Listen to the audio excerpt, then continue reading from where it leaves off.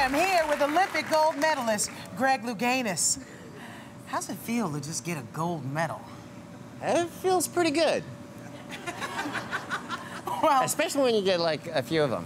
Yeah, like at least 4 of them. You gotta have at least 4. And a silver. I was 16 when I was at my first Olympics. 3 different Olympics, yeah. right? 3 Olympics. I qualified for 4, but there was a boycott in 1980. Little thing called a boycott. Yeah. Well, guess what? You still got 4 gold medals. That may or may not help you right now, today. I don't know if it's gonna help me. I don't know. You said people are pretty agile. They can move from diving into different sports.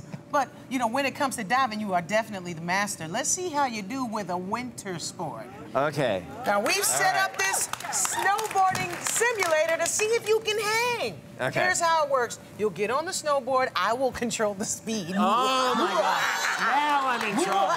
Now I'm in trouble. Oh, my, be nice. And like I told you, we put Lisa Leslie on here. She's 6'5". She hung for 8 seconds. Now, if you beat Lisa's time, I will give you $1,000 to your favorite charity. Who will you be playing for? Floating Doctors. Floating Doctors, they provide services to people, remote areas in the Caribbean, and it's such an amazing group. I mean, and they do incredible, incredible work. That's what I'm talking about. That's what I'm talking about. Are you ready? I'm ready. Let me go get my speed dial ready. Okay. Let's get some power on this thing. Let's crank it up. Really? I'll let you get your balance. Okay. All right. Okay. Come on, let's go.